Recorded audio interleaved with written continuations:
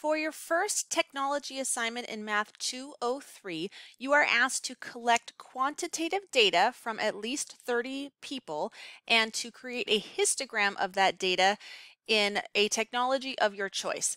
This video is going to show you how to make a histogram of your data with the program StatCrunch.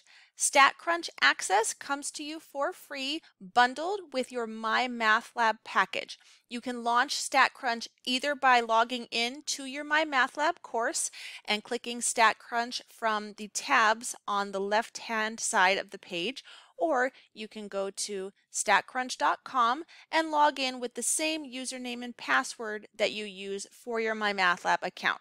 Once you're here, you'll want to go to Open StatCrunch to launch the program. By the time you are here, you should already have your data collected from your 30 participants. Remember, you needed to collect quantitative data for this assignment. That means that the answers you got from your participants should have been numbers. They should not have been names or words or categories, because that's the incorrect type of data and you will not be able to do this assignment.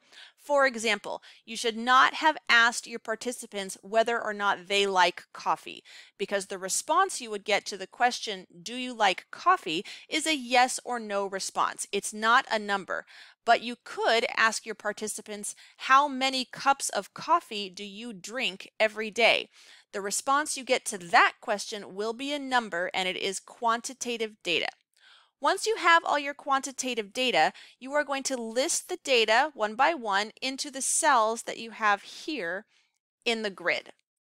The data being used here in the example is the response to the question, "How many Facebook friends do you have?" So each of these numbers in column number 1 represents the number of Facebook friends that the person who responded to the question had.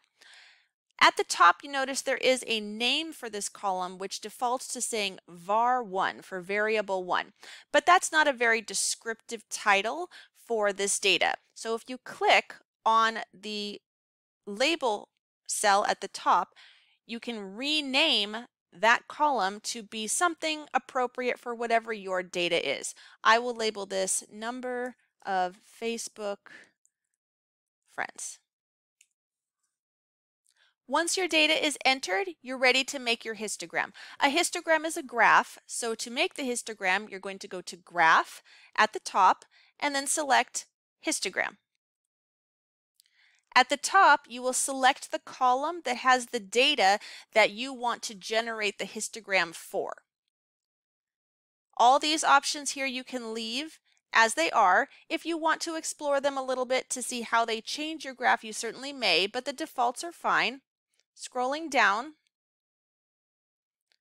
it's very important that on your graph you have appropriate labels. This means labeling both the X and the Y axis and giving your graph an appropriate title. So you can do all of those things right here if you want to. For example, for the title, I am going to call this graph Histogram of number of Facebook friends. When you click Compute at the bottom, a graph will appear. So we now have a histogram that represents this data from the 30 people who I asked, "How many Facebook friends do you have?" Notice that it has a title, that the x-axis is labeled as number of Facebook friends. That is because I titled that column number of Facebook friends, and the y-axis is labeled as frequency. Now, if you wanted to edit any of those titles or labels, you could click on Options at the top and then select Edit, and you'll be taken back to the same screen where you can then go and change anything you'd like to change from this section. That's it. You now have your histogram and have completed the technology section for assignment number 1.